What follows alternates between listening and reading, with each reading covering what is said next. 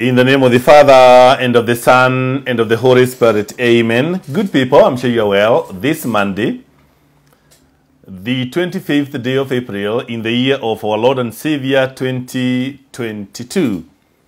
Today we celebrate the feast of Saint Mark the Evangelist. And a few things that comes out as in his lesson on how to practice our faith. We are Christians, and we know that we are.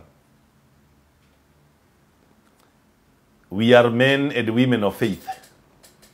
And therefore, today I want us to reflect on how can we exercise our faith every day. How can we practice our faith every day? You know, faith is not something that we do because, somebody said that we are Christians, we want to prove a point. It is. I read a book, and the writer said that practicing our faith should be a Christian's lifestyle. So is it your lifestyle to practice your faith? How do we do it? Allow me to share with you some 7 critical steps on how to practice your faith. Step number 1 is by being charitable. This is where we say that faith without action is dead. Charity is love in action. Charity is love in action. And precisely this is what we have been called to do. Sharing ourselves with the others, sharing whatever we have with the others, knowing that the wealth of this world belongs to God. We are just stewards. And therefore, we can share with our brothers and sisters with whatever it is that we have. Step number 2, by being patient. A virtue that is sometimes very slippery.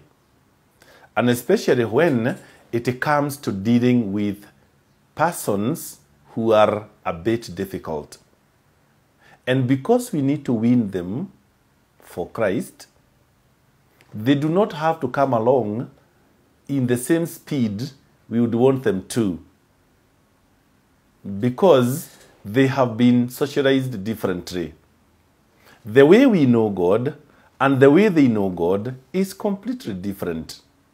We may be, and this is true, on different levels of our spiritual depth. No wonder we are told that every time you are praying for somebody for conversion and they are taking longer than you expected, don't give up. Don't give up, because your level of spirituality in terms of depth is not the same with the other person. And therefore, because some may take their time, our work is simple: to continue doing the best that we can for them, reminding them the beauty of the gospel, or reminding them of everything good that we would want them also to be part of. Patience is step number 2 in practicing our faith. Being Christ-like. That is step number 3. Loving people the way Christ would.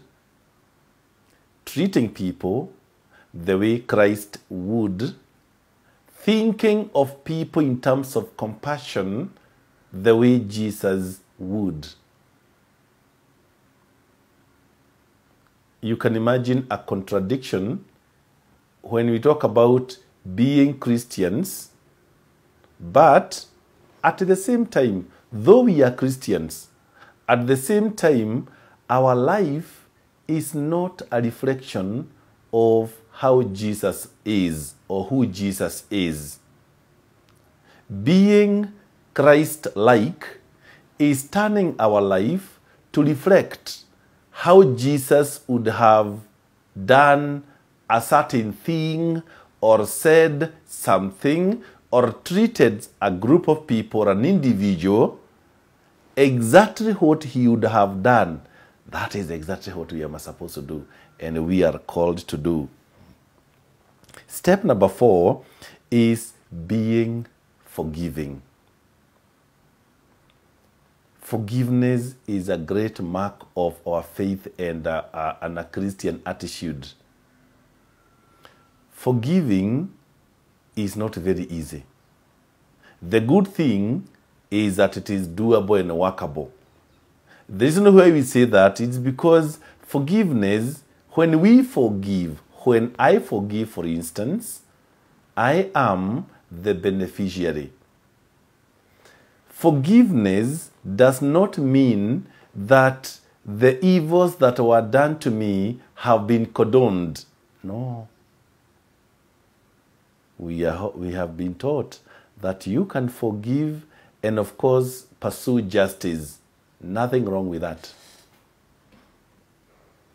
You can forgive and, of course, cut link. But the point is, you do not have an unnecessary load that you are carrying because so-and-so did 1 or 2, 3 things. That is step number 4. Step number 5, being a vessel of God's mercy. Being a vessel of God's mercy.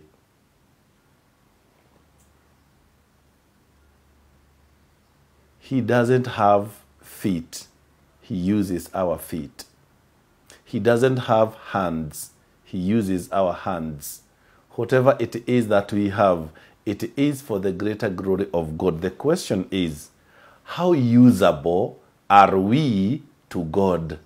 How usable are my organs to God? How usable is the whole of myself to God?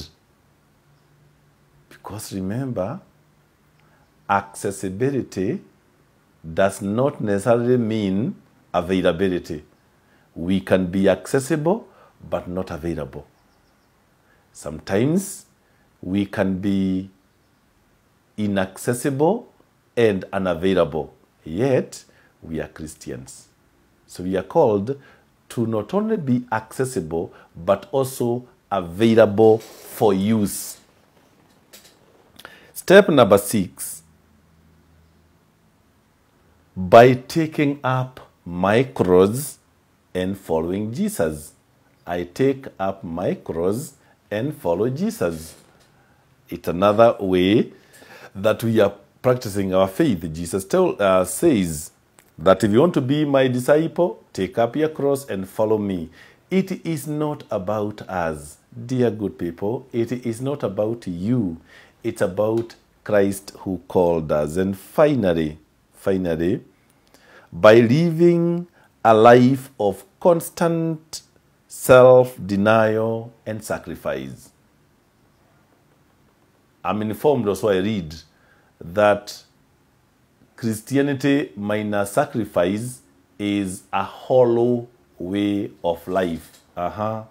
Christianity minus sacrifice is a hollow way of life. We attach ourselves to so many things to the extent that they become barriers of our following Jesus. In one way of authenticating our following of him is always making sure that we do not have those unnecessary attachments. That is why we talk about sacrifice. That is why we talk about self-denial. We do not pursue every point of gratification. No, please. Therefore, the steps that I have shared with you may be amongst many others. You can also be able to follow them, to practice your faith, and you never know, to grow your intimacy with God. Thank you. May the Almighty God bless you, Father, Son, and the Holy Spirit. Do have a productive Monday.